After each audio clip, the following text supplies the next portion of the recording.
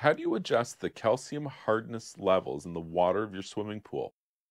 Well, kind of with calcium hardness, you don't really do a lot with it. Like you can add calcium hardness. If you don't have enough of it, you can buy a bucket of calcium flakes from your local pool and spa store, and you can follow the directions on the label for how much of them you need to add to increase the parts per million, the amount that you're going for here. But what if you have too many and you want to reduce it? How do you do that?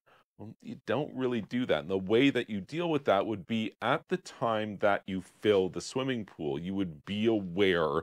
Like for example, if you're going to fill it from the house supply, the hose bib that's just outside the back door of your house there, what if it's really, really hard water? Like it would be a problem in your swimming pool. It's so hard. Well, I mean, first of all, you can have a pretty wide range of calcium hardness in swimming pools in general, especially with concrete pools. You can have a pretty high level of calcium hardness before it's a problem level.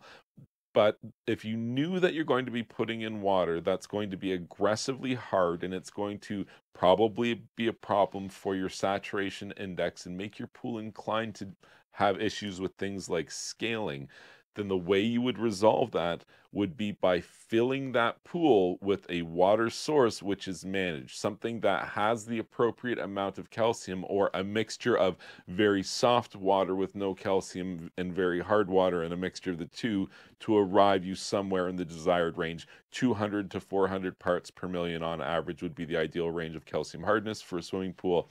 And again, the management of it, you can add some, but reducing it is kind of the solution is dilution. You dilute some of your water and refill with a fresh source that doesn't have calcium in it or has less calcium hardness in it.